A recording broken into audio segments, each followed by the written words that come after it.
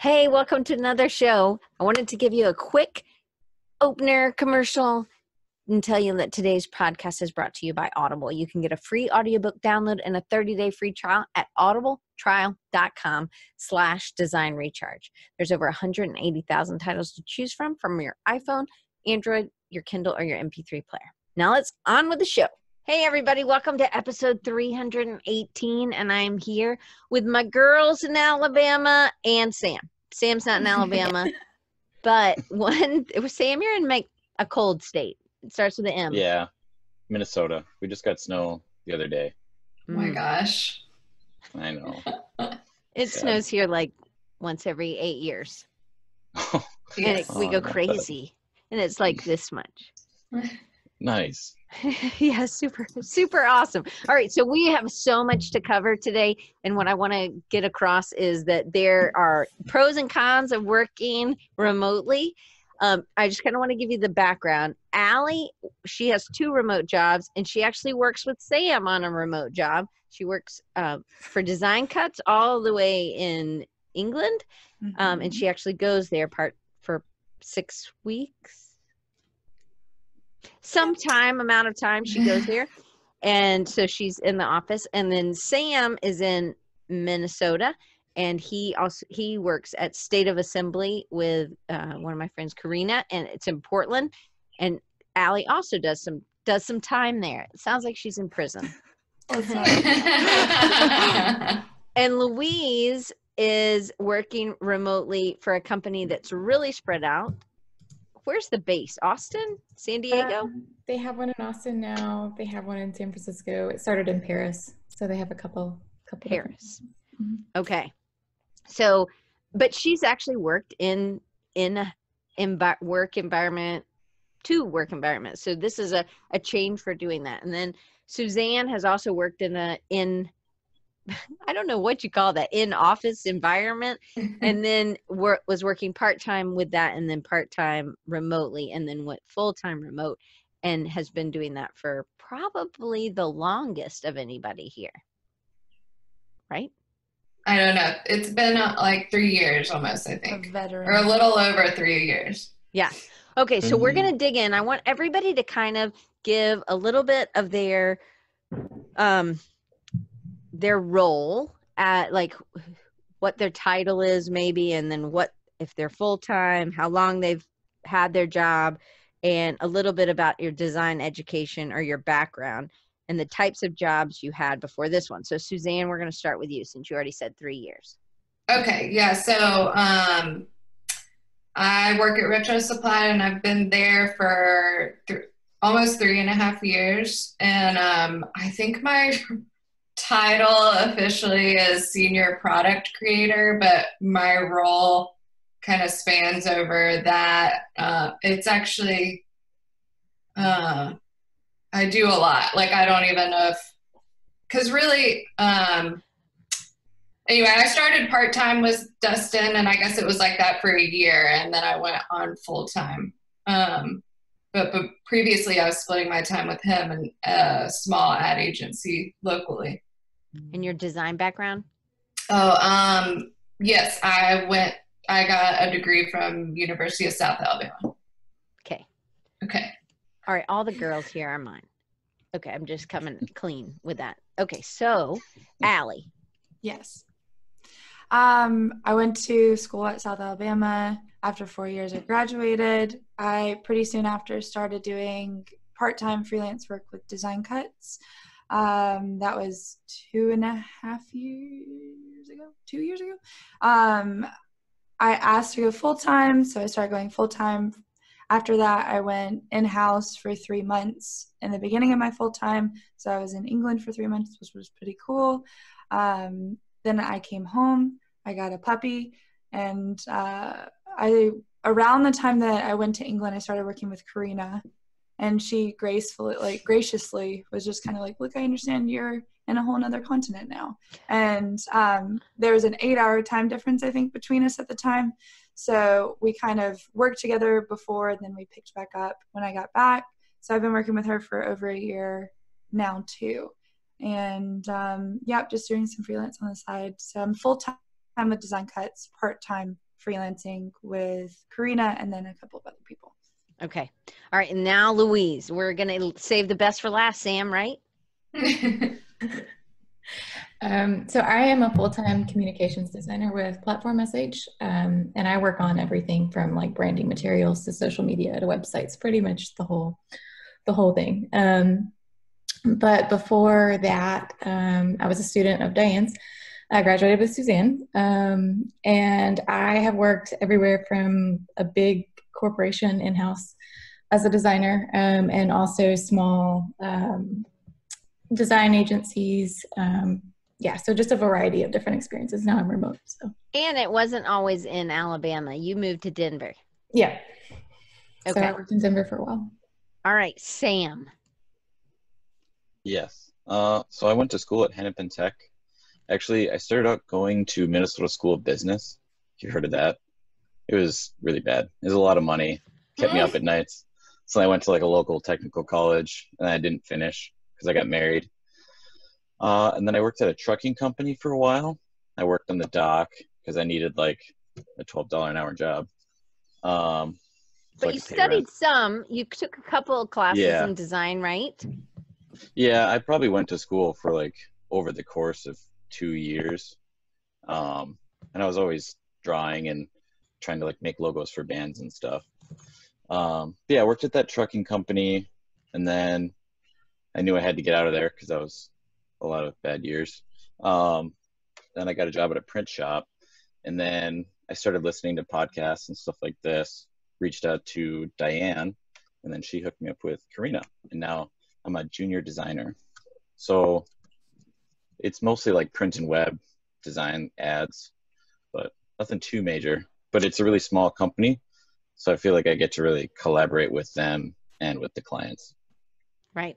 Okay. So Sam, you're the next question. You made a serious sacrifice.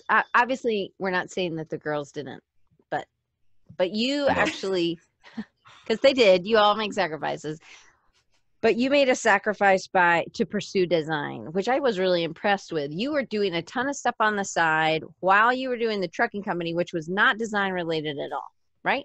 No, I was a dispatch supervisor. It was horrible. Okay. I don't even know what that is, right? It's babysitting man children over the phone. Oh. That's all it is. Just a bunch of complainers. Okay, so then I was like, hey, so why was it so, because I was like, okay, let's see if we can get, because your portfolio was good. I'd never met Sam. I still have never met Sam, except we just talked on the computer. But this was kind of a big step for you, and why was it important to take it now? Because a lot of times people, like Suzanne was in school and then she was out of school and came back to school. Louise was a little bit older as a student. I think Allie was the one that was the most normal age kid. Yeah, me. Man, I don't know. I kept seeing like my friends getting careers, and I think somebody else turned me on to the Perspective Collective podcast. And I just remember, like, the only thing I can remember Scotty saying is like, "You got this." I'm like, man, why am I like wasting all this time just wallowing and, oh, my job sucks? Like, why don't I do something about it? So my original plan was just to eventually transition to freelance full time. But I don't know. I felt like reaching out to you was kind of like, well, let's really kickstart this and see if I can just get even a part-time gig. Yeah.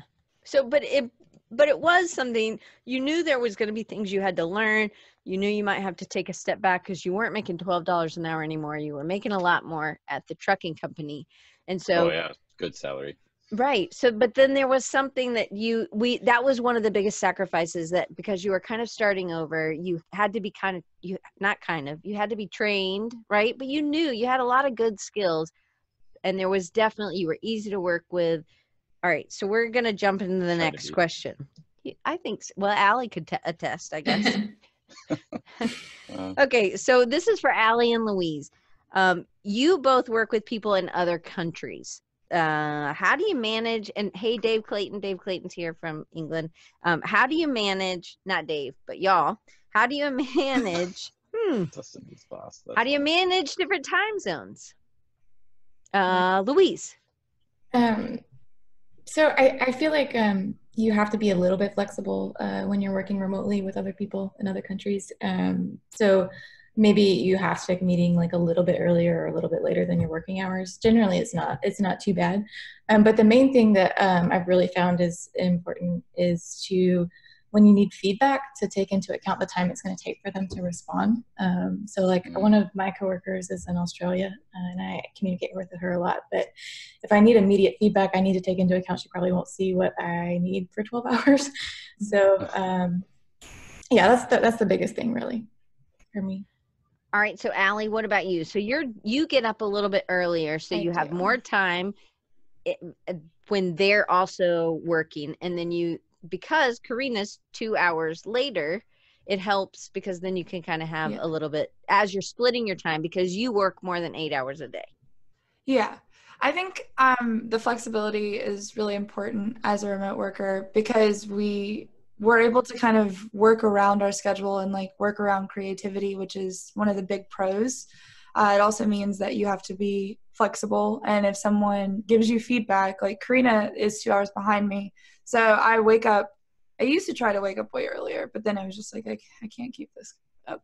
Like too much coffee, not enough. So I started waking up around like 7. So I wake up at 7 and I just kind of grab my cup of coffee and I just wake up with the computer, which not everybody can do, but I do. So I wake up and I work 7 to 11 is 5 p.m. for them. So I have a good half day with my creative director. So all the feedback I usually am able to do it during that time. And then I make sure to like discuss with him. There's just a lot of communication. So it's like, hey, whenever you log off, I'm going to do this, this, and this. And it's usually something we've already agreed upon. And so all the time that I do in the afternoon when he's not there is usually the time that I do something that doesn't need feedback until the next day. So just a lot of communication and a little bit of flexibility. So we're going to talk about communication in a second, but Allie, I'm going to ask you one more question. Okay. So how are you managing working for more than one remote job? Because Louise has one job. Suzanne has one job. I know Louise does some freelance. Suzanne does some freelance, but they're off hours, right? Mm-hmm. On the weekend. Sam, do you do freelance? Mm-hmm.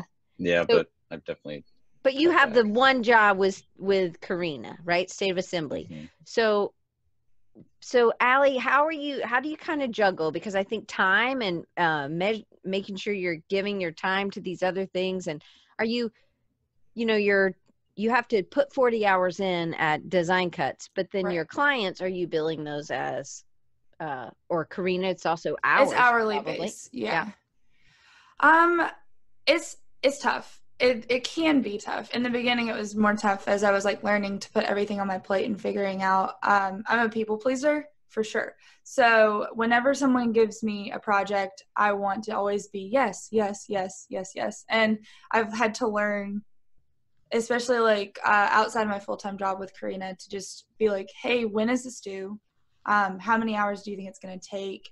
And when is the hard and fast deadline? How, like, is there feedback involved? I've just had to be more inquisitive.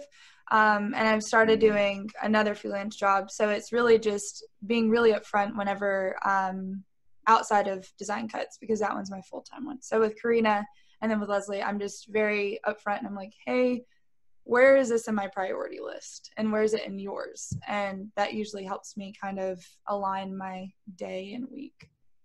Nice. And get things done. So for everybody, how are you balancing your hours? So Sam, you kind of have it interesting because you want to eat lunch with your wife, which I think is super sweet. So can you kind of tell us, because you get up and can you kind of give us a little bit of your schedule, because your wife's a nurse? Yeah, so there'll be lots of days where she'll work evenings or, during the week or during the weekend. So yeah, I kind of try and plan like around her schedule, but we're pretty cool with each other. If I know she's going to be off the next day, I can say, hey, I'm working on this pitch deck, and it's due that evening. So just ignore me for the day. But yeah, usually I wake up around like 8 or 9, do something personal, maybe like make breakfast or do a drawing, and then start work from like 10. And then I don't know, I like being able to just like walk away from an hour if I just need to refresh or like go play with my cat or something. Mm-hmm. And then usually work until about 6 or 7, because then they're done at 5. And then I know that's like the last bit of response I can get from Karina. But, Gotcha. And then sometimes if I need to, I'll come back on at like 10 o'clock, 9 o'clock to wrap something up. Yeah. Just to make sure you're meeting that deadline. Is anybody else like Mhm. Louise or Suzanne, do you have anything where you're kind of doing weird hours, or do you really get to keep like normal sort of business hours for your job? Louise? I get to keep pretty normal business hours. I try to keep on a schedule, not a set schedule, but a flexible one where I'm like getting up at the same time every morning and like eating breakfast at the same time, because otherwise I'll like start working and I'll look up and it's 1 o'clock and I haven't taken a shower yet. Yeah. If I don't do that, it just gets a little crazy. But I work pretty normal business hours for the most part. So what about you, Suzanne? Yeah, I stick to a pretty strict to myself schedule of being at the computer at 8.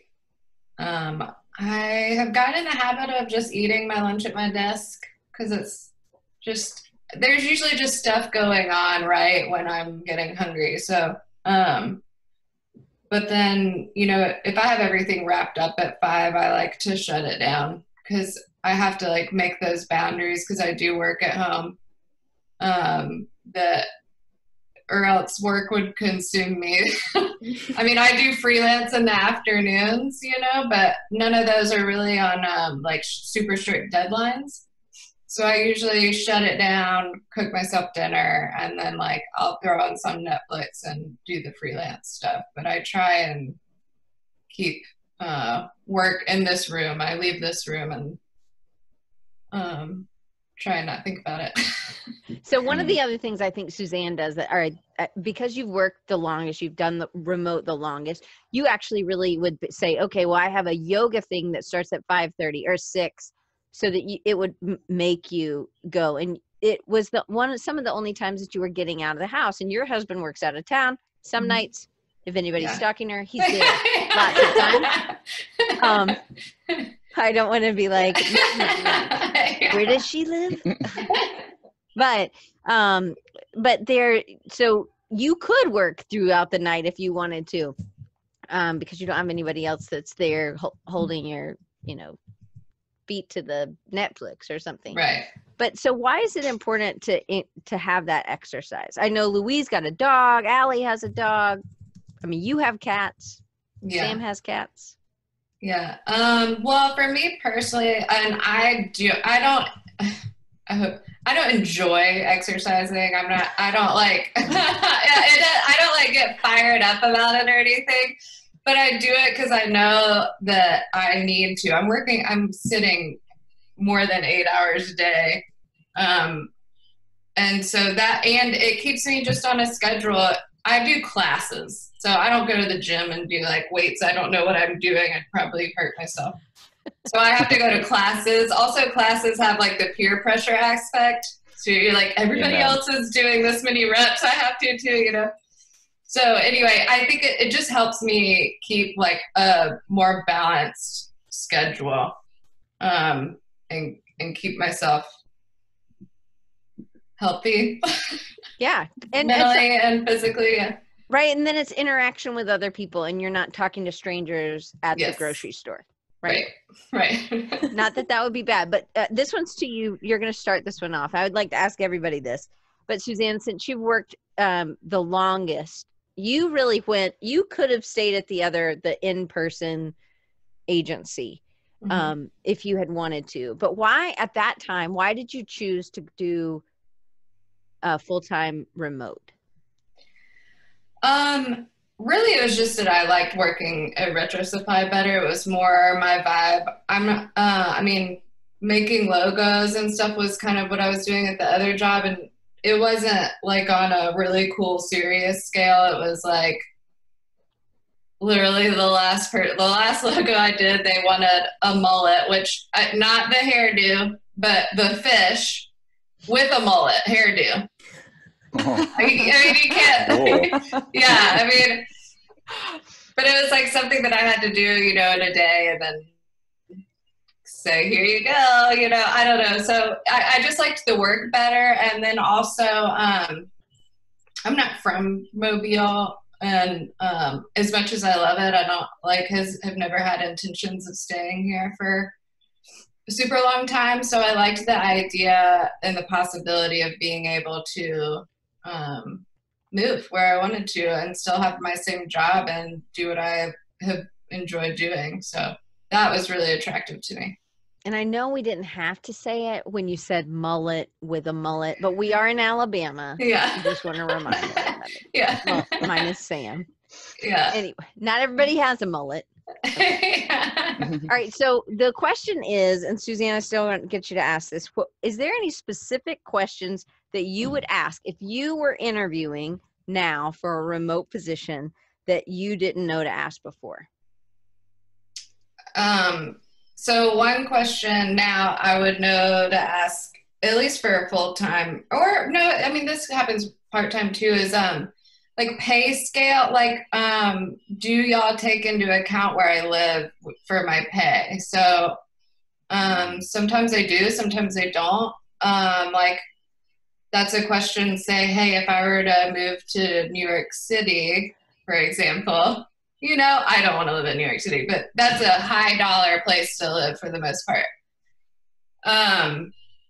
Would my pay like reflect where I live? I mean, maybe it would, but probably not. But you know, I think that's good to know. I'm sure some places would be willing to like work with you on that. Yeah, that is a really good question. I don't know what I would think. Probably not. I mean, if they're in New York and you're in New York, yes, right. I think they get it because they understand.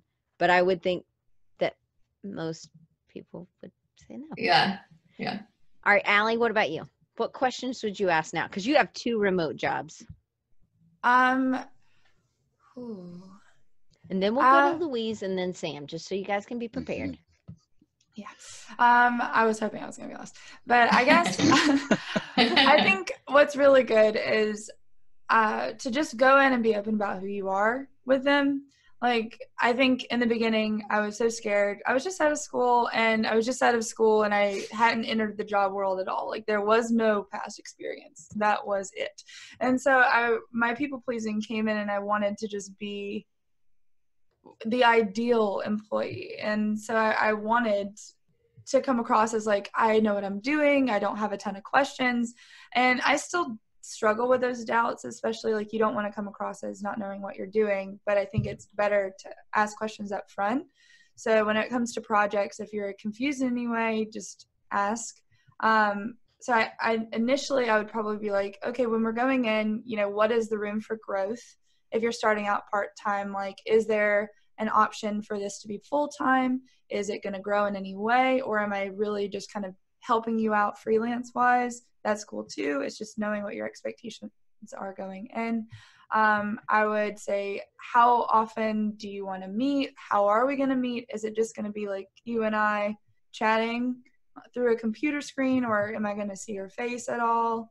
Because I think that helps. Because I'm a person where if I can look at someone, I feel a lot more comfortable. And I feel more comfortable asking questions and being more inquisitive than just pinging them a ton of questions through a chat. So those would probably be the ones that I would start out with. I do think communication is going to be huge here. I also like to see people's faces. Go figure. That's why I do this as a video. I think, Suzanne, you like that kind of, you like being able to see Dustin's face, right? Mm-hmm. Sam, I think y'all do most of yours via a call-in, like you're not looking at her face. No, Google Hangouts. But it's kind of sad. But just audio? Yeah, just audio. Okay. And then Louise, what about you? We have a ton of meetings during the week on Google Hangouts. A lot of people choose to not show their face. I think it's like the default. But sometimes we do. But we also, we meet once a year, every year, like the whole company. We're about to have the summit again. So it's kind of cool to meet people, even the new people that you haven't met yet. It's cool to see them in person. Yeah. So we'll get to that because Sam, you have an experience really recent where you got to go to Portland and you got to hang out. I just want to, so Dave in the chat, he's like, Dave Clayton, he said, I work 2 days at the office and 3 days remote at home and for the same company, but also spend 24 hours a month over those 8 journeys per month. My salary reflects his travel costs and that the commute, that's 24 hours a month driving on the commute. So it must be a long way away, right? Yeah. Okay. Well, we know how far y'all commute from the bed to the office, right? Sometimes I Yeah. commute to London though. So That's right. But they do pay for that, right? Yeah, it was figured into salary, kind of. It was a discussion that was had. So if you are having to do that and you're having to go, always talk about it. And don't be afraid to talk about it, because if it's costing you more money, that's not cool. Right. Okay, so going back to the questions in an interview. So Louise, you've had multiple in-person jobs, 3 design jobs in person, right? Yeah. And Tara, my best friend, was one of your bosses. And so I just have to plug her there. And she was in Denver. And so you had that, and then you had another in-person job, and then you went remote. What were some questions we talked about this in the the test one, but can you kind of tell what your experience was in your interview process, or what you would tell somebody to ask? I think with interviews in general, not just remote, I think and it's hard to do when you're just a new designer starting out because you really just want a job. But you really need to figure out if the company is going to be a good fit for you too. So you want to ask questions to kind of get a feel for what it's going to be like to work there. Remote specifically, like reiterating Allie's point about communication. How do you communicate? How often? How many hours? What are working hours like? Do I need to bill hours? What are deadlines like? What's an example of a deadline? Things like that. Another question I just thought of, because Allie was talking about the trip to London, specifically for full-time, I guess, versus contractors, is for a remote job, are you providing the tools I need for my job? Are you providing my computer, my software, stuff like that? So yeah, you want to interview them to find out if it's a good fit as much as they're interviewing you, I feel like. So let's ask that real quick before everybody. Just raise your hand if they provide you a computer. Louise. Ooh, She's the only one that she asked the question. Yeah. So, and then out of all of you, who has healthcare? Louise again. Damn, Louise, let me get that application. Okay, so as you were looking for a job, was one of the things that you were looking for something that was remote so that you could move and live where you wanted to, or was that something that just because it was a good fit for you at that place?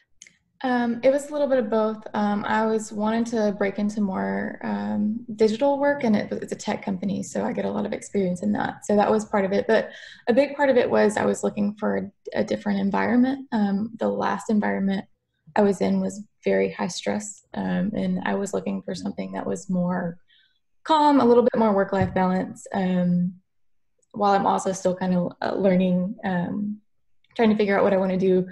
So yeah, it's been really great, and it's been really great for my personality. I'm an introvert, so whenever I worked in an office, I was so drained when I came home. I just wanted to come home and stare at the wall and do nothing. And now I go to exercise classes during the day. It's been really good. So I recommend it if you're an introvert, for sure. All right. So Retro Supply is its own kind of product. Allie, it's kind of an in-house, and then I guess with yours as well, it's kind of in-house, right? Yeah, Louise? In-house. Yeah.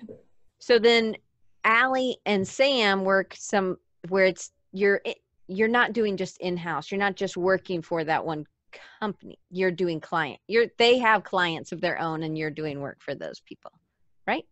Mm-hmm. Just trying to paint the picture. Okay, Sam, what would you ask in an interview now you know that you wouldn't have known in the beginning? Yeah, after listening to you guys, I've got some questions now. But yeah, really, like, how do you want me to keep track of my time? How many like logged hours do you need? Am I going to get paid like on a salary type basis, hourly or project? What does PTO look like? Benefits? And then are you going to provide the hardware and the software? I guess those would be my big ones. But yeah, like Louise kind of said, I was just so excited to get that job. Yeah. Luckily, Karina is awesome. She is awesome. So with PTO means paid time off, just in case, because Fred's in high school. So just want to make sure we're not using things that somebody might not know what it is. So if you can hold up a hand with however many weeks you have off included. You get 4 weeks, Allie, Hold on. paid. Holy cazoli. England. Yeah. Damn. So Louise has to get 2 hands out, people. Yeah. I Healthcare, think like computer. 22 days or something, or 20, I can't remember. It's 22, 23, something like that for me. Okay, and then so Suzanne gets 2. Sam? I don't know. We kind of just like play it by ear. I've always just told Karina, hey, I'm leaving for a week to go into the wilderness. She's like, okay, that's cool. And then, oh, I'm actually coming to Portland the day I get back. Cool. Take some time off while you're here to explore. Okay. So, But It's then, pretty chill. but is that paid? yeah. Yeah, I mean, she covered those days. I didn't have to adjust my invoices. Okay. So, So paid time off. yeah, totally. So what would be, so Louise, I never would have asked this question before Louise's last job. And so she taught me to ask this question. And so it was about how many billable hours do you have to do a day? Now that you're working in-house, you don't have the same sort of thing. Like Suzanne doesn't have billable hours, and neither does Louise. Allie, with Design Cuts, you don't have billable hours, right? No. Yeah. You're not billing it to somebody else. Not like you're a lawyer or a designer that's working. So Sam, how many billable hours are you expected to have a day? Well, it's more based on the week. That was outlined in the contract pretty clearly for 40. And then she said that you don't have to work 40, but that's what's expected. So yeah, we kind of just like play it by ear. Like if revisions come in at like 7 o'clock, I'll say, hey, does this need to get done tonight or can it wait till tomorrow? And So then, what I mean by billable hours, I might not have been as clear, so I'm sorry.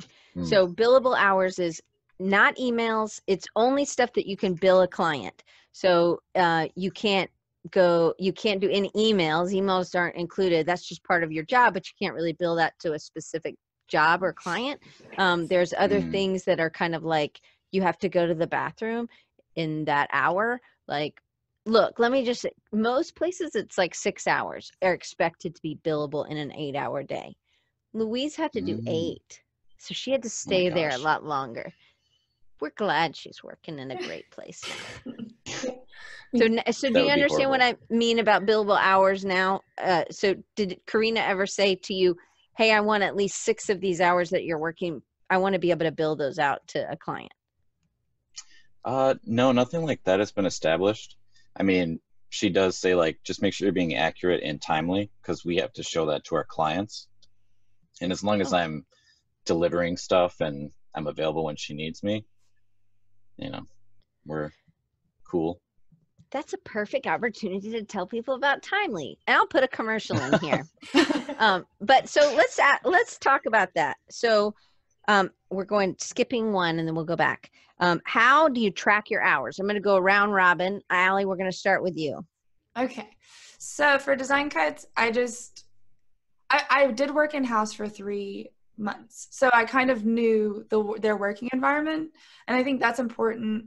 If you're able to do that, if you're able to like commute in and work with them and see the way that your boss works and the office works and the people, your peers work, I think that's helpful and especially in a full-time situation because I know that it's not a super high stress environment. I know that Design Cuts is like, we're of course wanting to get things done and be productive, but it's more like family oriented and there's talking going on. It's not like a drill sergeant situation where you don't leave your desk and you don't have lunch and you don't do this. No time to go to the bathroom. Yeah.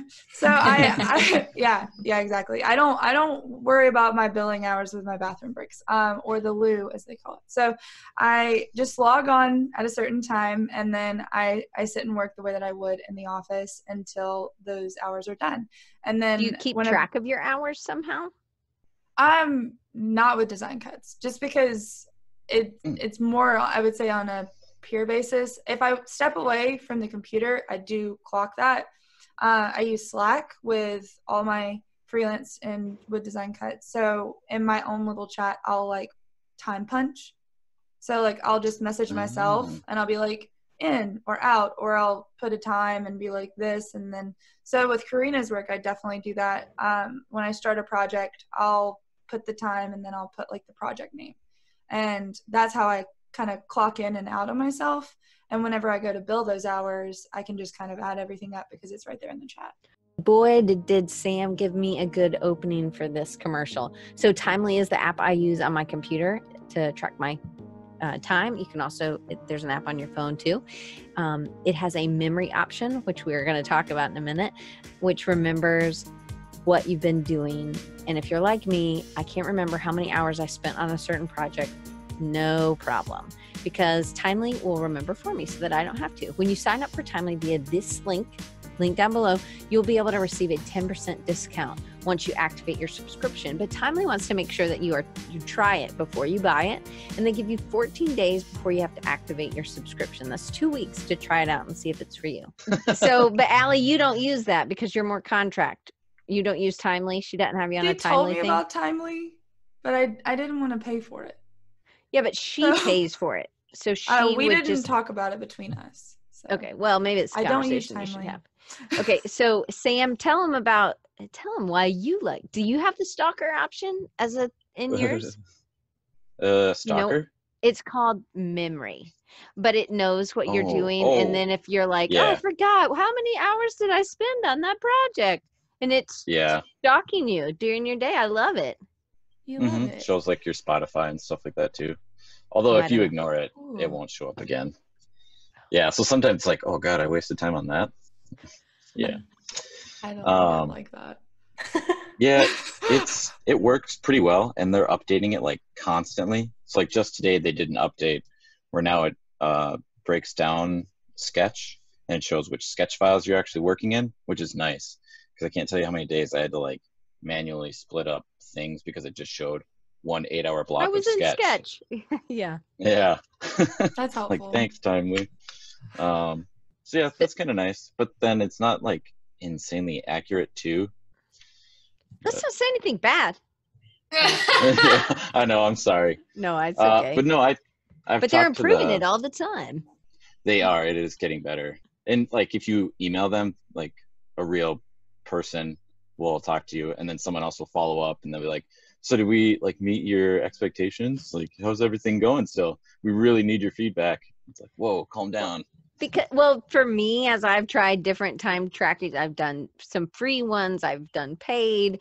And for me, the stalker option is the best because I forget.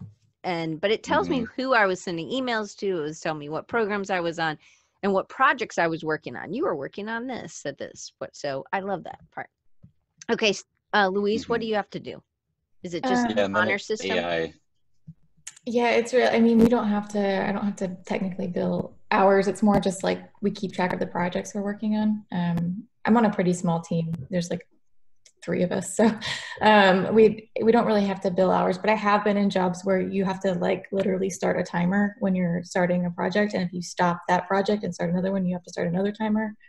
So I'm glad it's not that complicated. So nobody with ADHD can work at that company. Yeah. I'm like, I need to do that too. I would never. That's why I like Timely, because it tracks all the craziness. Yeah. All right. So Suzanne, what do you do? Well, when up until I'm salary now, so we kind of agreed that hours didn't need to be tracked anymore. Before, I used a Google document spreadsheet and just did it myself. I don't know. that was way easier for me than any app or anything, because honestly, I remembered the spreadsheet, but I would forget the apps. I did download Timely yesterday to play around, but the memory thing I think was like making my computer like real, like it Illustrator was like, I can't, like, you know, so I really think that it kind of, my computer's on its last leg, I think, so having too many things open at once, I don't know. It scared me if it was using like a bunch of memory that I didn't really have time for, but yeah, I just do a Google Docs spreadsheet. That's good to know. Okay, so we only have like 20 minutes left. So I want to make sure we're going to do lightning round, people. So I want you to tell me, we'll start in this order. Sam, you're going to start first, then Louise, then Allie, then Suzanne. What do you think makes you a good remote employee? Sam. My flexibility and like the willingness to stay up late to finish a project. And not only because like I want to get the job done, but it's what I love to do too. I personally feel responsible for the work. I think that's probably something all of y'all have, is that is a good, that you feel responsible. Like it's on you. You're very valuable in this team. Yeah, that's how they were in class, like already. And that's what I got, my vibe from you. So, all right, Louise, what makes you a good employee? Remote. I think I'm self-motivated, kind of like what you're saying, and I like to do, or I want to do a good job. And one thing I've learned is that to ask a lot of questions and ask for a lot of feedback. So all those things. Okay. Allie? I'm really communicative. I like talking. I like touching base. I like knowing the people that I'm working for, and that's helped me with feedback. I take feedback really well. And in a remote situation, there might be things that get lost, like between the lines, like they say one thing flippantly, and then you go with that thing and you spend 4 hours on that thing, but it wasn't the thing that they meant. And then you have to be able to kind of detach yourself and take that feedback and be like, well, you did say that, but it's okay. We're going to start over. So I think that that's helpful in remote work, because you're not always there to grab them and do the face-to-face kind of thing where it's like, look at this, look at this, look at this. You just kind of, you know. So yes. Really, I prepared you in my classes to be like, Suzanne's like, you were confused and right. What's going on? You know, like that. Yeah. What's going on? And then also it's like, you said make it pink. Well, I didn't like that. So, right. I felt pink that day. And I mean, I think that's a good thing in remote work, is and then also to care about your job in general. And it's like, yes, you could just bill for those hours and maybe it's a 40-hour work week, but if you have to put in some more, you have to put in some more. So what I'm hearing is caring. But I know that because there are some people who just don't care. They're like, whatever. Right. Okay. Suzanne, what makes you a good remote employee? Yeah, I think just like open communication and just being trustworthy is huge. And obviously that's kind of something that like you have to work towards, but I think that in the beginning I was very open with Dustin and probably too much, and on all levels of my life. But that just I think helped him understand that like I'm here to do a good job. Like this is me. I think Allie pointed this out earlier, you know, if you're just open and you're just like kind of let them know who you are from the beginning, it's easier to trust somebody, because at the end of the day, this is some people's, you know, livelihood and businesses that they're inviting you into. And you just have to, it's like inviting somebody in your home, you know, you don't want to invite somebody you can't trust. For sure. Okay. Oh, look at your cat. Like you can't trust sorry, her. can you hear that? Let me out. That wasn't my cat. It was Sam's cat. Yeah. He usually makes an appearance and crosses across, but he's got a standing desk now, so the cat's like, let me out. Can't jump that high. He's very vocal. He I is. love it. All right, so I want you to raise your hand. Oh, here he comes. Oh, look. What's his name? Little. It's actually a little girl. Well, so her name was San from the movie Princess Mononoke, if anybody knows that. But Yes. her nickname just became Little. I have a little girl cat. My cat's name's what? Little Girl. Oh my What? god. No way. Yes. You guys should work together. I Oh. That's a All right, crazy coincidence. I want you to raise your hand because I see you all together. I don't know if you see. So if you and not everybody not anybody in the chat can do this, but the 5 of us can do this. In the upper right hand corner, there's this thing called gallery view. You can click that, and then we're like the Brady Bunch. Do you see that? Yeah. Yeah. Okay, so I want you to raise your hand if you think you are a self-starter. Look at that, people. That's all 5 people. Are we gonna I'm going to say say no? what? Are we gonna say no? I don't know. Yeah, some people aren't. Some people. Back to the trustworthy thing. Yeah. Yeah, amen. Okay, raise your hand if you are a people pleaser. Raise 2 hands. All of us. Oh, look, Louise is like, if I had a third arm. Yes, I totally get that. All right, raise your hand if you have. It's really not helpful if you can't see us. So I'm so sorry for the people who are listening. I am telling you who's raising their hands, and I'm not lying. Do you have a consistent side project you're working on? Yeah. Okay, that's all, everybody but Allie. Shame. I do have 3 jobs though, so That's right. That's right. So we're going to That let is you have a amazing. pass there. Sam says that doesn't mean anything. No, I said that's amazing. no excuses. That doesn't mean anything. No, that's not what I said. Allie, My That's other what side I project heard. is like just trying to sleep and live my life. All right. Raise your hand if you like turning work off when you've done your 8 hours. Well, No, it's okay. You can like to turn it off. but it's not the 8 hours. But whenever I do turn it off, it's a good thing. Okay, so one of the things Louise talked about this about work-life balance and having, because you're at home, it's really difficult to step away. I have a huge problem with this because my office is in one of my rooms in my house. But I have a husband that is there and makes me walk away from that room. And then I sneak back. No, I'm just kidding. Not really. But I think You're it's really surprised. important either to get out, have that class that Mark says he doesn't even work remotely, but he never manages to turn it off. And I think sometimes it's always in our heads. It's always in our brains. But Louise, do you think you struggle with this more than maybe most people, and why? I think so because I like what I do. So and if I have an idea and it's not during my working hours, I don't want to wait. Like I like to act on something whenever I get the idea instead of waiting, till the next morning to start on it. So I think it's more of I have to be like really mindful about how much I'm working in order to like not overwork myself or get burned out. So it's always a struggle. Because you've done that. Yeah. Mm-hmm. Okay. So Mario says he has a hard time turning it off as well. Okay. So this is back to building trust. We have just like 11 minutes left. I think that building trust is one of the hardest parts of working remotely. I do think it's really important that you're open and you're honest, but it's hard when you haven't ever met them, right? So Sam, I know this isn't exactly, but when you recently, you have been working for Karina for 8 months, and then you went to Portland and you got to meet her in person.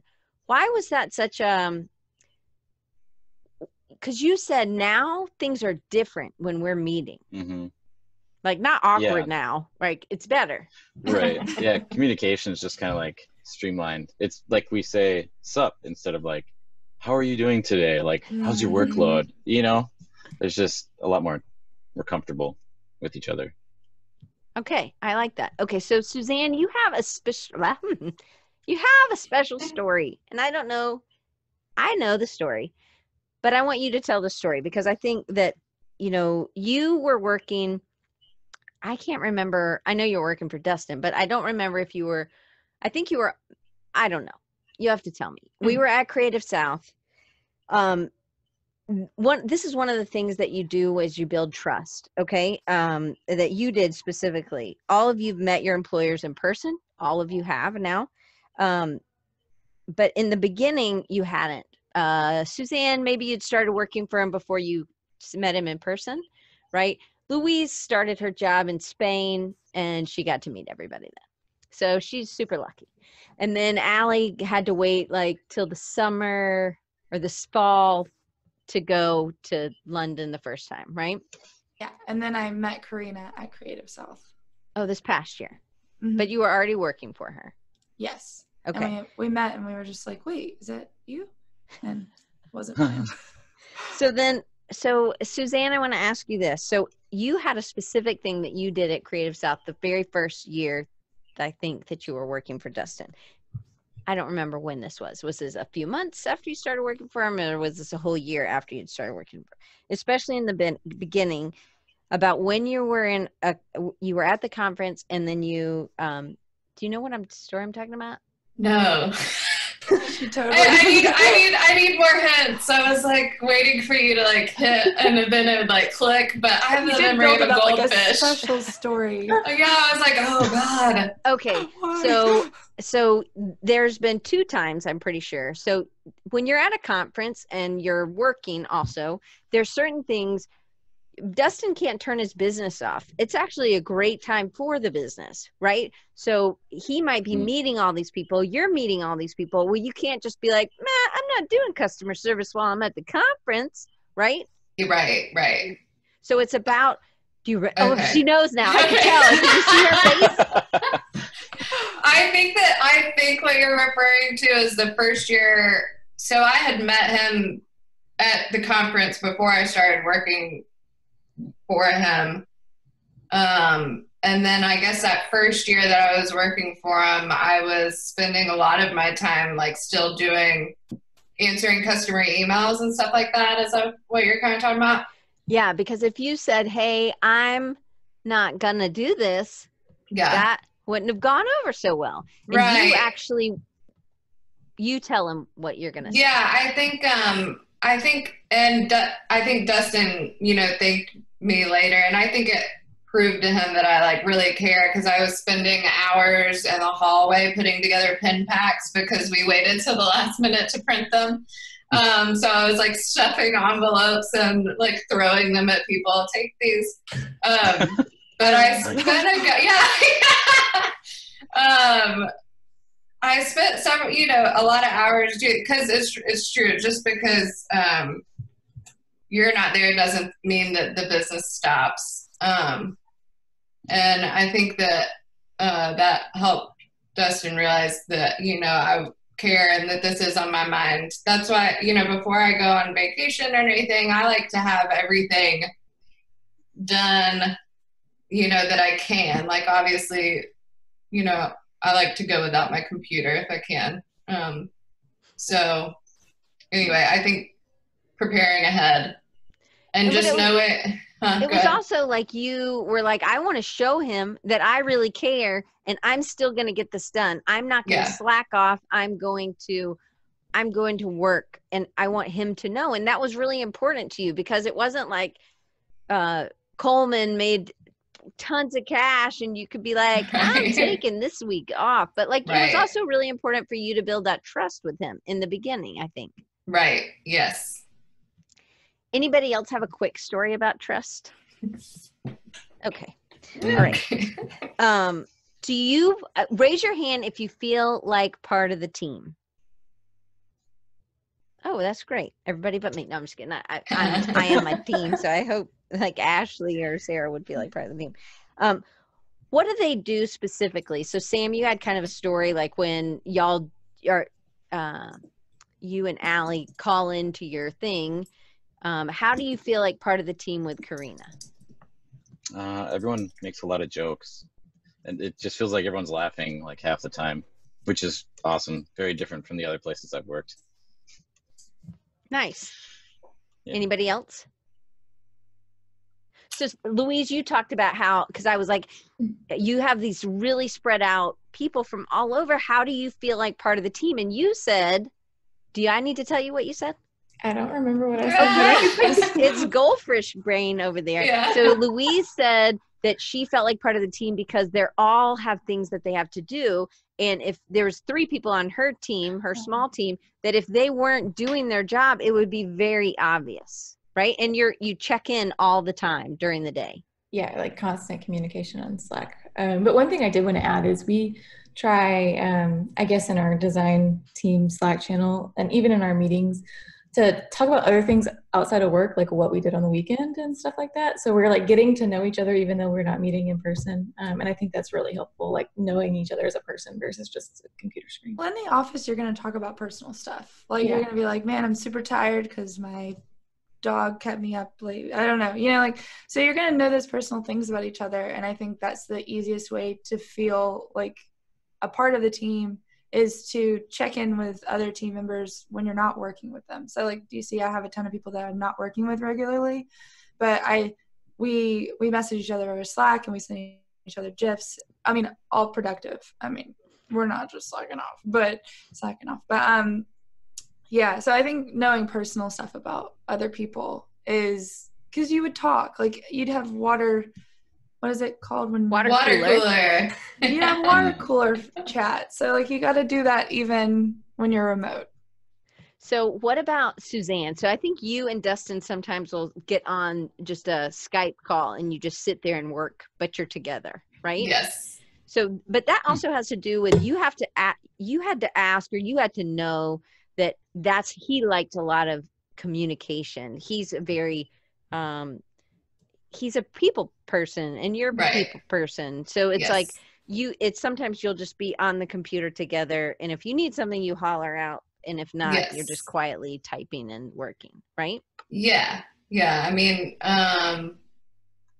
well, like, I don't know. He's heard me cuss so many times. He's like, we should record this sometimes because I'll be working and, cuss up a story because something's happening wrong. But yeah, I mean, we'll do small talk, but like working on, obviously if, we're trying to record something or typing, there's been so many times where like, one of us is saying something and the other one's typing something. And then we're like, I'm sorry, what? I need you to repeat everything you just said, but it's just feeling like you're working with it's like he's in the other cubicle with me for a little bit. And that I told him a while ago that like I enjoyed, I need that sometimes because I am a people person. I like love to talk to people and feel like I'm around other human beings. So, which I'm not. Like, yeah. What an idea. Yeah, right? Other humans. It's amazing. So it seems like that might be it's a pro for maybe Louise, who's more of an introvert, but it can be, even for an introvert, it can be very, as a con for working remotely. You can feel very alienated unless those people that are on your team really make you feel like part of the team. So if somebody was adding into design cuts and they were working remotely, or Louise, you have this a lot, and you had kind of a little tip, I think. How do you make somebody else feel like part of the team? Louise. Me. Okay. I don't remember what my tip was now. You have got to stop drinking in the morning, girl. Oh no. So I think it was like you just make sure that you ask them questions. You start conversations with them. I think. Yeah. That. Okay. That was what I was gonna say if I don't remember it. But yeah, just check in. I try to check in with my coworkers, or like just see how they're doing, and so ask lots of questions. Things like anything normally, what you would normally do in an in-person situation, just try to do it, communication-wise remotely. Sam and I need to be better about this. Mm-hmm. We can do this. Yeah. That's a good idea. That I feel like sometimes we're so straight to business too.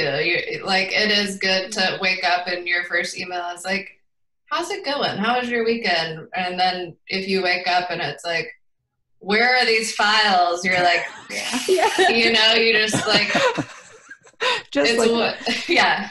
So welcome to my day. Yeah. And good morning to you. Yeah, and plus, like, I think a challenge too is like reading somebody what they have typed out. If you're in a bad mood, you're gonna be like, read it in a bad mood, you know, and you're gonna be like, why are they being so sassy? And then the other person's like, well, like I wasn't being sassy at all, what, you know. But I just wanted to know what you wanted for dinner. Yeah. What's for dinner? What's for dinner? Yeah. But I think that's why, like, face to face or hearing somebody's voice is really important because we can read things depending on how we're feeling that day. I also use a ton of emojis. It's a little millennial of me. Yeah. It is. But whenever you say something and then you're just like, but okay, I will say the English, they do use this like slightly smiling face and it's usually passive aggressive. So I stay away from that one. Because it's like, someone left something in the bathroom, smiley face. It's like, is it money or something else? No, it's usually like, why did you do this? Smiley face. Right. Okay, so Dave Coe, he has a question. When does hyper communication feel like micromanaging? It's a great question. Mm-hmm. Suzanne? I think the way to avoid that is to set up lines of communications from the beginning, like expectations. So like, I think like super recently, I wasn't doing this, but there's so many things I do during the day. And when I went from hourly to hourly, Dustin wasn't really seeing my tasks really. I mean, he knew I was getting things done, but he maybe didn't necessarily know what I was getting done. So instead of like him asking me over and over again, he was just like, hey, just like send me an email at the end of the day, like recapping what you did. So I think if you just set up those like levels of communication and be like, hey, actually, will you put it on Basecamp what you did today? That way he knows it. I don't feel like he's like breathing down my, neck every time. And yeah, I think there's a way to approach people too. So one of the things I wanted to ask, so I don't know how it is for y'all. Louise, you talked about how you share your process. And I think everybody has to. So is this just raise your hand if you screen share? You have them on the computer and you're sharing screens. Not often, but okay, yeah. Not Sam for anybody. Okay, so then, but you share images in Slack, or how do you ask for feedback, Sam? Usually PDFs, like through Dropbox, or we use InVision a lot. InVision, okay. He's a wizard with that kind of stuff. You're really good at that stuff. Like sketching and vision and prototyping. Cool. Sketch is easy. Anybody can do it. For you, yeah. So is that something else? Like you make a PDF and you drop it in Dropbox? Raise your hand if you're using Dropbox to share files. Louise, what are you using? Everybody else is using Dropbox. Oop. Google Drive. You use Google Drive. Okay. Yeah. So real quick, let's we said share files. Okay.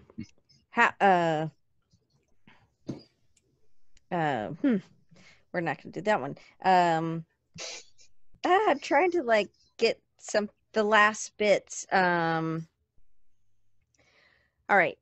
Can you we're going to focus to you. What? I'm channeling focus to you. Oh, thanks. I took my medicine. All right. Suzanne, you're going to start, then Allie, then Louise, then Sam. Biggest benefit to working remote? Freedom. Okay. No, it's succinct. Freedom's good. Flexibility is good. I like to be able to work from anywhere. So like whenever I take a trip, I don't have to worry about putting in time necessarily. As long as I put in my hours, I can work from anywhere. Love that. So that goes with freedom. Louise? I like the control over my time. I don't have to sit in traffic. I don't have to do a lot of things that normally waste hours in the day. Like people, talking to people. I'm just kidding. I love Louise. Okay, Sam, what about you? Biggest thing? Yeah, probably time, which means like I get to see my family more. Like I got to hang out with my niece the other day, She's a little baby. It's cute. Which otherwise, that I would probably have to wait like 6 months to see her again when everything lined up. But isn't that one of the benefits? Hang on, I got one. I'm going to share mine. Allie's like, what? I thought of something. Okay, I'll hold it. You can write yours down. I got this. So, hey, Kevin's here. So one of the things that I think is that Sam can get a job in Minnesota and work for somebody in Portland. I think that that's a benefit of our industry. And luckily, I mean, but that's something that I love, that I can actually do work for somebody in Nashville or somebody in Denver. And I mean, that's like, thank you, internet, you know, but I think that that's one of the benefits for me of being able, because communication is key, being able to pick up the phone or know how whoever needs to, whatever their preference for communication is, that I meet their needs. I'm also a pleaser. I think that's something that we all have. And I think it makes you a good remote worker, whether that's a remote designer working for somebody else. Okay, Allie, what was yours? It's going to sound silly after you being profound. Like, I was just going to say pajamas. It's cliche, but it's so true. Like, getting up and not having the pressure of having to do anything to make yourself look like a human. Like, you can just show up and put in your work, and you don't have to worry about talking to you when you drink. Okay, so how many of you regularly wear your pajamas to work? I wear pajamas everywhere. I wear Crocs everywhere too. I mean, I don't wear clothes that I would normally wear in an office setting. I wear like t-shirts and jeans maybe, but I find if I work in my pajamas, I feel really crappy. Like, I just like don't do anything. Like, my whole schedule, I don't know. I don't know how you wear real pants though. Like, why? All right, we'll talk about that after this goes. Okay, so one of the things I wanted to kind of bring to people's attention is, if you are looking for, you're thinking, hey, how do I find somebody who works remote? So can you kind of turn the tables and say, what would you tell them that they needed to ask a remote employee, that now it's coming from the boss, right? Now you're the boss, you're hiring somebody. One thing I know I would ask, I remember when Louise was doing some work for me and her computer was like a grandma computer. I was like, could you maybe do that on my computer? Because I think it'll be faster. Like, that's one thing I would ask. Do you remember that, Louise? It was like super slow. That poor computer. I was like, this is taking too long. That should take like 15 minutes, and it's taking 4 hours with Louise. She's like racking up the time, Diane. Making money. But I think that's one question I would ask. And I think that should be, as an employer, I want to know how old your computer is and how efficient it is, and how, because if that's something I have to purchase for you so that you can work better and faster for me, I think that's really worth it. What would y'all say? Allie, you go first. I think we've all talked about time flexibility. So that would be the first question I'd ask anybody, is like, how flexible are you with your hours? Will you work past a certain time? Are you willing to work weekends if we have to meet a deadline? And like, of course, you don't want to just, work them to death, but those are the things that you need to know. I think that's one of the most important things. And, like, how are you with feedback? Are you communicative? Or when I Slack you, are you going to respond immediately? Like, you're on it? Or is it more of like an email thing where I might be waiting for a while? And just so you know, Mom, Slack's like this program on the computer that people talk to each other in. Not like this, but it's like just writing back and forth. Like, and they can share pictures. AIM kind of thing. Yeah, kind of. My mom wouldn't know what that is. Yeah. AOL, Instant Messenger. Okay, so Louise, what about you? Allie hit on a lot of the ones that I was thinking, but one that I think is important is, are you okay with having a certain number of set working hours? Like, it's hard if you don't know what hours somebody's going to be online. So we have our working hours set in like Slack and Google Hangouts and stuff, so you know when somebody's going to be online. But if you don't have them set, then you don't know when to communicate with anybody. So I think it really depends on if you're a contractor or full-time, but if you're a contractor, are you okay with having set hours? That's good. That's good. Sam? Oh, geez. Like, can I trust you? Like, are you self-motivated? Stuff like that, since I won't be there constantly over your shoulder. But like, how do you think you got that across. I know how I trusted you, and I didn't know you. I think by doing all my personal projects, maybe. Yeah, and also that you were just really very passionate about design, and you were also willing to make a sacrifice. And I think it's just like Suzanne at Creative South making a sacrifice, Allie making a sacrifice to get up early so she has more time to work with her London people, you know, like Louise sacrifices, and you sacrifice too, Sam, by learning, because you're like, okay, when I'm in downtime, you use that down. It's not like, well, I've got another 2-3 hours this week, I'm just gonna eat Twizzlers and play with my cat. No, you like, I'm gonna get another Skillshare under my belt, right? Yeah, which is awesome. That's like part of the low priority list. Yeah, and Louise is learning UX UI on the side so that she can do more work and transition into that. But it is something you kind of have to do on the side. And she has a mentor, and that's the Australian lady, right? Yeah, she's been training me on product and web design. So that's all right. So last question, that's a raise your hand question. Would you raise your hand if you would want to continue for the next 5 years working remotely? Not necessarily at the same place, but you would, if design cuts went up in smoke tomorrow, Allie, would you look for another remote position? You raise your hand if you would look for another remote position. Oh, that's everybody. Okay. Remote till I die. Okay, so this is the last question for everybody. Thank you guys for hanging out. So what is the one piece of advice that you would tell someone who wants, so I know when somebody says to me, oh, well, I'm really looking for a job, but I'll take remote if I can. They don't say that in those words because that would be a clear, not remote's not for you.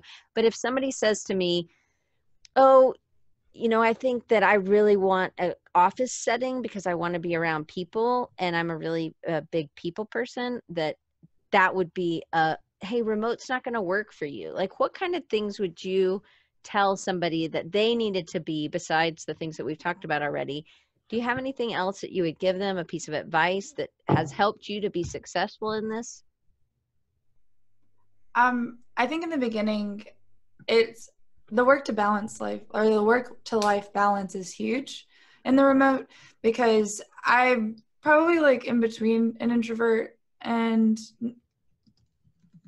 I forgot the other one. Extrovert. It's just goldfish. Extrovert. Yeah, man. Wow. Okay, so I'd say I'm an ambivert. I remember that term, but so sometimes it's like you need to have other things going on in your life that kind of balance out the remote life. And I think that's like the biggest piece of advice is like, look, and I think it's just good for balance in general to look outside of your job and look outside of design for fulfillment and happiness. What? Look outside of design? I mean, for some people, Diane, maybe. It's okay. I'm sorry. Yes, you're right. I hear you. Clearly, my mom called you earlier. Suzanne, what about you? I forgot the question. It was about sorry.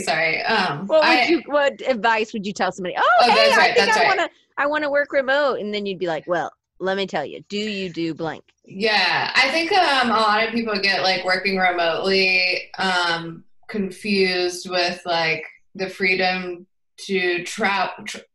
Like, I want to work remote because I want to travel a lot. But if you have a set amount of hours that you're working, that doesn't always make sense, like, together. Like, I was able to go to Asheville a day earlier than I was going to, but I had to be in coffee shops for 8 hours, So, I mean, just it doesn't mean that you have, like, less work to do because you're working remotely. Like, it's the same amount of work. You just can do it from anywhere, but that doesn't, I mean, you're not going to go to, Mexico and like spend 2 of your days there working. Like, what's the point of vacation? So like remote and travel don't always go hand in hand. You do have that freedom too, but I think people get that mixed up in their head a whole lot. 100%. Yeah, for sure. Sam? Yeah, I would say like deal with yourself now. I can't remember who said it. A lot of people probably have, but like kill the arrival. So for me, I guess I kind of thought like, oh, this working remote as a graphic designer, like this is going to be it. But then you still have to like wake up and deal with yourself in the morning, which is kind of weird. So I don't know. That's my advice. Like make sure you're where you want to be now, and then just like keep going up from there. If that makes sense. Mm-hmm. Louise, last one.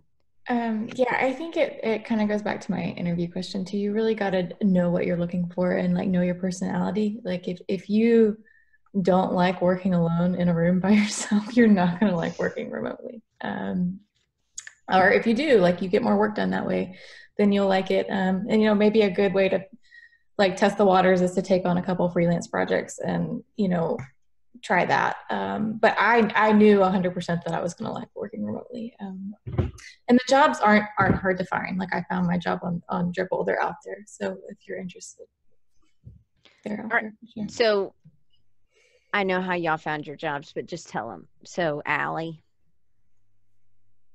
Through word of mouth? Yeah, no, okay. It was from Diane. It was from connections.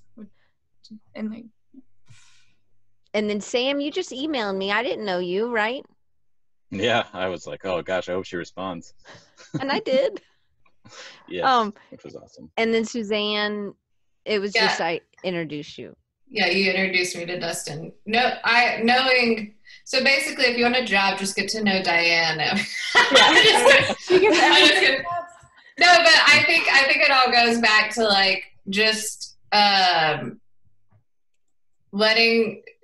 having enough people know how you work and what kind of person you are. Even like personality is just as important sometimes as what kind of work you're doing. I think so. So I definitely, it's not, so I wouldn't say you need to call me. Just kidding. But I do have that recruiting. I have that recruiting creatives, and I try. But here's here's not the people I'm not trying to match. I'm not trying to match a established designer that's worked for 10 or maybe not even 5 years, right? I didn't place Louise. Louise found hers on Dribble. So, but there's, you know, it's the people you know are going to get you jobs. And so it's the people that you were in class with or the people you hang out with. So like Sam, if you don't have a good crew that's designers, then you need to establish that. I think like it online, you can have friends like, I mean, we have these people that are here right now, minus my mom. Everybody else is a great person to know and connect with in design. No offense, Mom, right? But like I think that you get to know these people and then you start one-on-one conversations with them or DMs, and then you do a call so that you get to know them, and that you then when you need something or you're looking for someone, then you can start spreading that out and having that reach. And it is the people, because you know these are people that you trust, and our industry is very, it's not like accounting where it's just a yes or no. There's a lot of subjective, and you kind of have to know if it's a right fit. I think that Dave Coe, he said he was like, assess the work.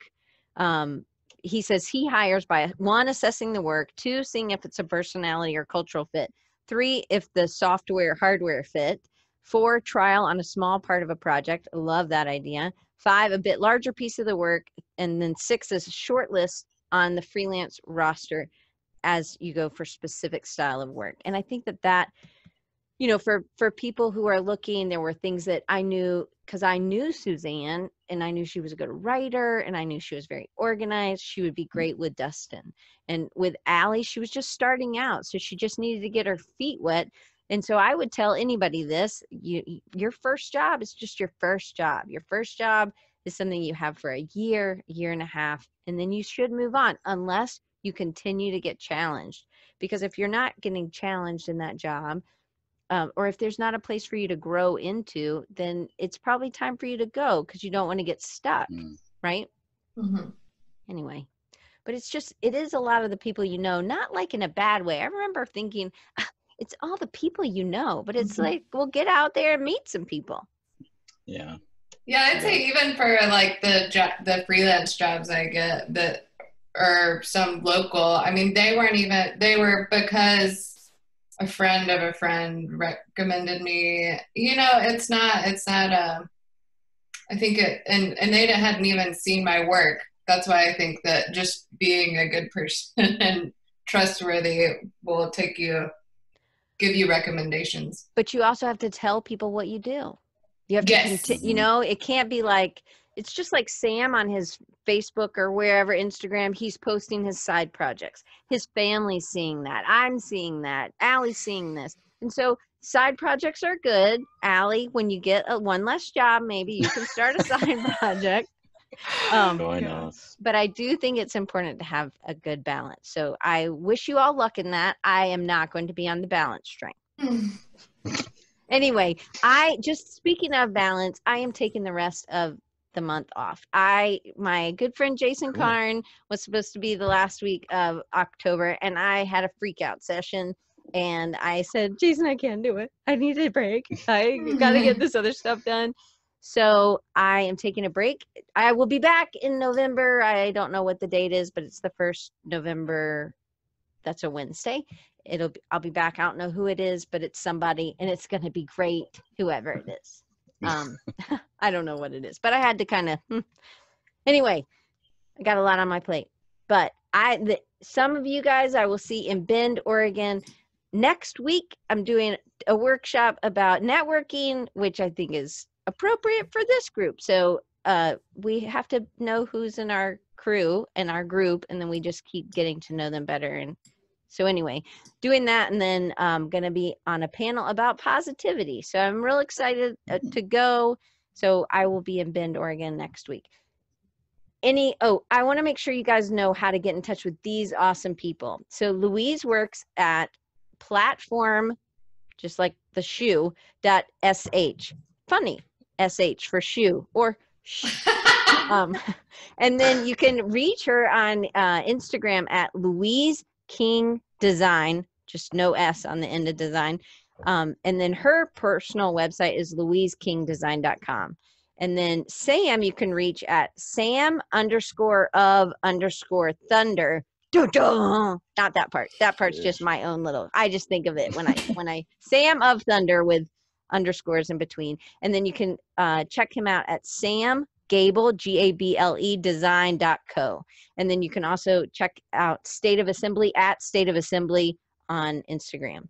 Allie works with Design Cuts, I don't know, CUTS.com. And then you can check out Allie at Allie, ALLIE _TONEY, Allie Toney. Okay.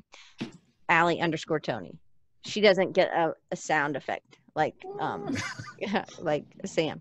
And then Suzanne works at retrosupply.co, and you can find her at Suzanne, SUZANNE SARVER, Suzanne Sarver, or on Instagram at Retro Supply. So I'm real TONEY, and they'll all be in below. You can check me out on any channel at Design Recharge, and I'll see you back in November. It was another amazing episode. Thank you guys so much for being a part of it with me, and thanks for everybody who came live. Did you know that you can join live too? All you have to do is go to rechargingyou.com and sign up. Right under the hero image, there's a way to join the Design Recharge family. If you click that, give me your email, you will get 2 emails a week, one with all the questions I'm going to ask, so that you decide whether you want to come live and ask your own questions. You can always send me questions, and then I will get those answered. And then on Wednesdays, 30 minutes before the live recording, you'll get another one reminding you, hey, we're about to record. So then you can come live. Really appreciate you guys. I wanted to tell you another way you can support the show is through Patreon. I deliver extra content like videos that I do with interviews, part 2s with people, as well as there's some workbooks, there's PDFs, there's design challenges. So if you want to join us there, you can even support the show for $1. That helps. Patreon.com/Diane Gibbs, and that's DIANEGIBBS.